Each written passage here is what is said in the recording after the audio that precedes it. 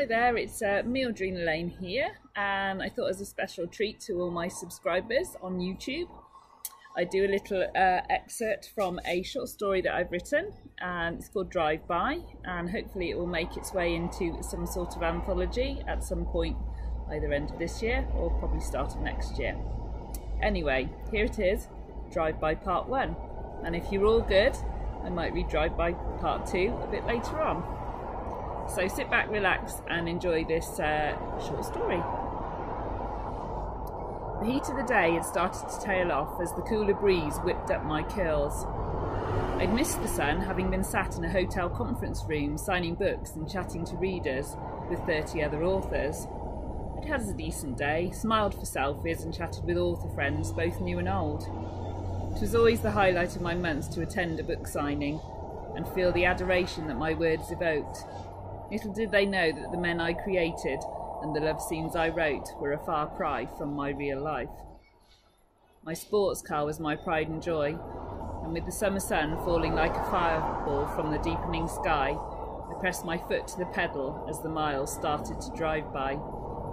Next to my writing and my dog Mansour, yes, named after a Formula One driver, I had no one.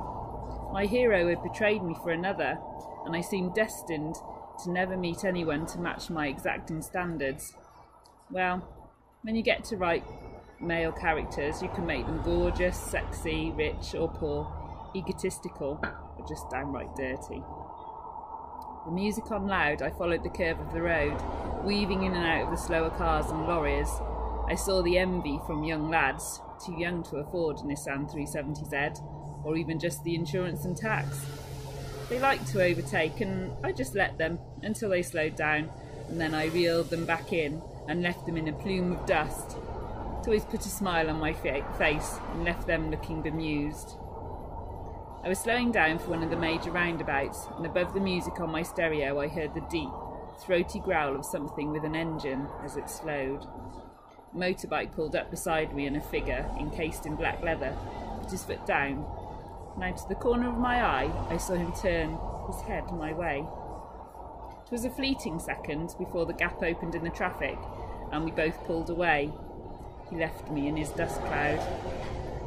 Then I saw him slowing down and pulling back into the traffic just in front of me. Was this biker playing games with me?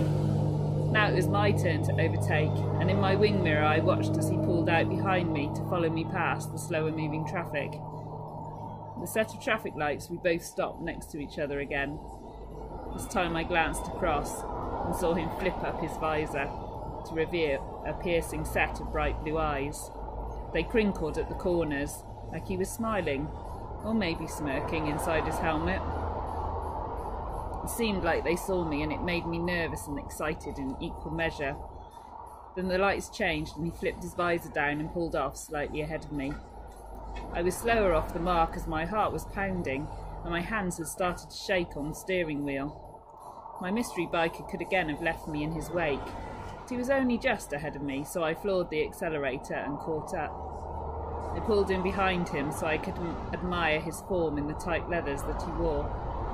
I was now plotting my next novel in my head, and my fingers itched to start writing, but I knew I would have to wait until I got home for that.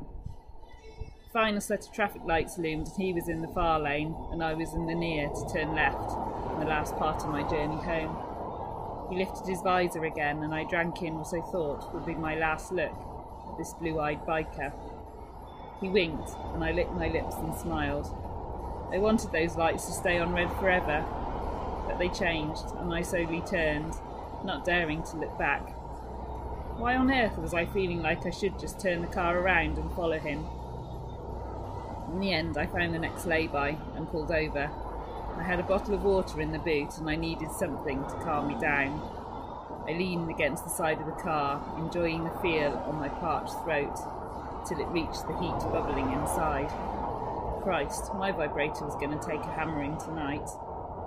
Then I heard the throaty, unmistakable sound of his bike again. I froze and started to shake, watching back down the road as the mystery man appeared over the brow of the hill, and then slowed down to pull in behind my car. Fuck.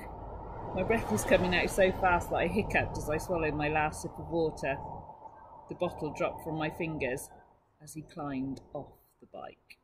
Ooh, and what happens next? Well, you know, you might have to stay tuned and I might have to read part 2 another day. Anyway, hope you enjoyed that. Obviously, feel free to follow me on any of my social media links as well as just on YouTube. Your friendship is always appreciated, and you can find all my other novels over on my Amazon page. So hope this has whetted your appetite a bit, and maybe I shall read you part 2 shortly. Anyway, take care. Bye for now.